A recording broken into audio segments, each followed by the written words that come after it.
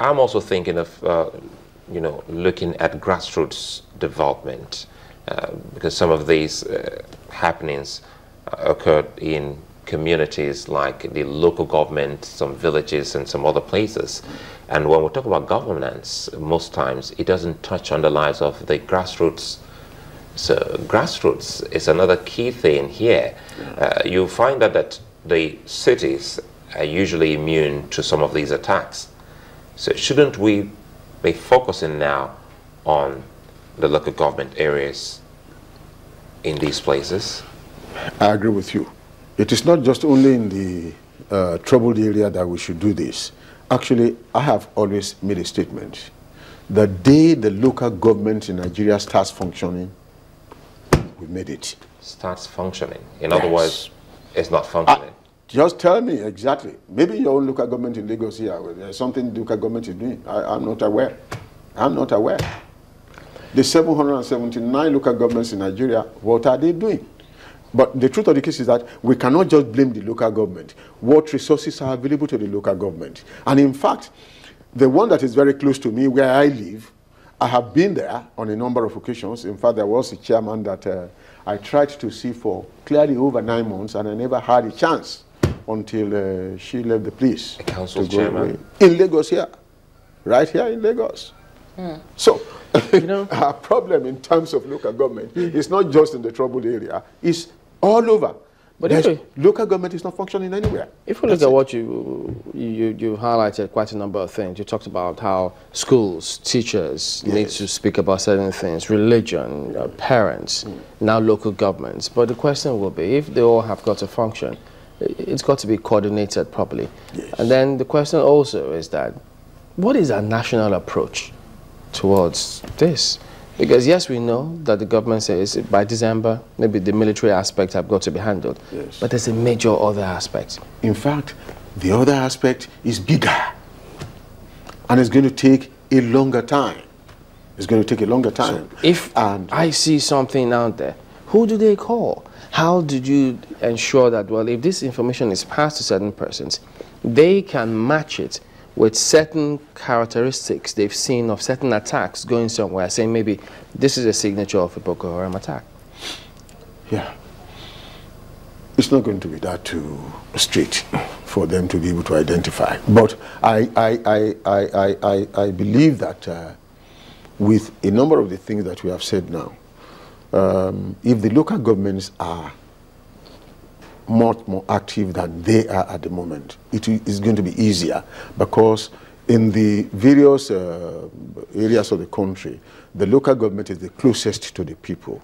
And if the local government is seen as the one championing a number of these things, it's going to sink in very, very easily. But you know that those local governments too, if they have to come up with those kind of information, they need to get something from at the top. I mean, you saw how the states responded with their homeland security. What do we have? Which agency is championing this?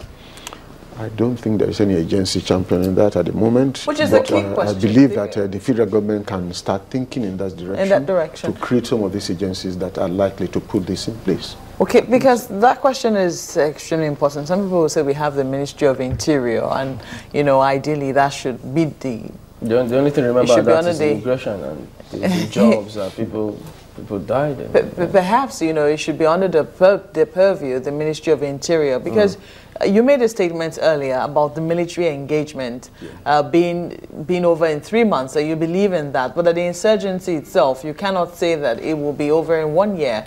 The question is, then what exactly do we mean by the military engagement in that area will end in 3 months? You see, the military has been involved in degrading the coordination and control of the insurgents. That is why I think for quite some months now you've never heard of anybody taking an area and declaring and hanging flags and things like that. That ability has been degraded. And in fact, the degradation of that ability is still going on as we are talking here. The operations are still going on. And of course, we have to keep that on. Sorry to butt in again. You know, while you're making this point, many would have thought that, just as you talked about the fact that we need to have a coordinated response going together, many thought, look, since we were going about it that particular way, we've heard the military say, look, this is not conventional. So what was the strategy? Because now they've spilled into the people. What was the strategy to, if you dislodge them from here, you ensure they don't go in here? But if they've gone into the people, now we're seeing suicide bombings here and there. Was there no strategy on the other part?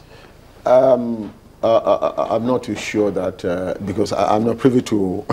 No, just from what you've seen. Yes, I'm not privy to the operational directives that were given to the fighting forces. But I guess that what they must have been told is to ensure that you do not allow anybody to sit in an area and probably declare that it's in control. That, I think, the military has been able to do. But you see, I think in the news a couple of days ago, I saw pictures on the television as the Air Force was strafing from the air. They took off, and the ground soldiers were also bombarding them. Definitely. In fact, it's part of the reasons why the president went to Chad Republic, discussed with them in Chad, discussed with them in Niger, discussed with them in Cameroon, to ensure that, you see, because we do not have rigid boundaries between our countries.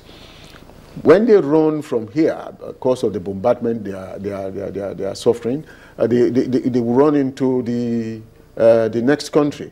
And if the forces in the next country are ready, so they will know that they have nowhere to run to. That's one. But within ourselves here, when they are bombarded, they go into the population.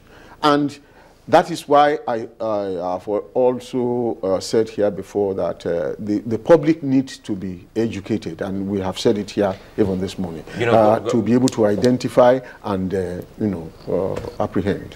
Going by your analysis, saying that you strongly believe that the 3 months given to the Nigerian forces will definitely yield some form of result, but the problem is with the pockets of bombings here and there carried out by suicide bombers.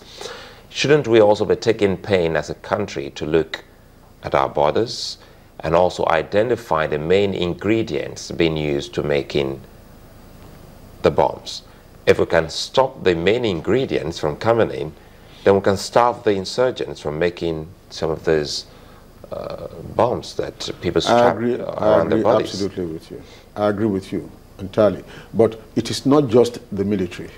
It's going to be all the forces. The police force will have to go into a lot of work. Yeah, the police, no doubt, as well as sensitize the public. Because if I know, maybe if you tell me, I watch television and I get to hear that, well, this fertilizer is being used, or this amount of chemical can make a bomb, then if you get to maybe see such chemical or perceive it, you can raise an alarm and let the people in on what exactly is happening in your neighborhood. But if you don't know what the main ingredients are for making bombs, you just might see it somewhere and just walk by.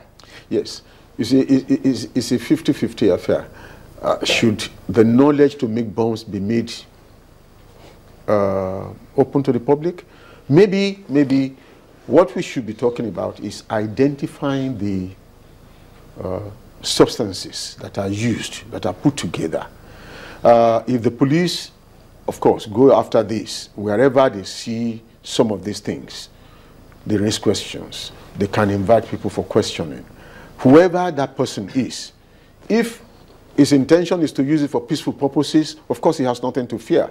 But the moment you are called and you are questioned, the likelihood is that if you have a sinister motive, you're likely to put yourself in check.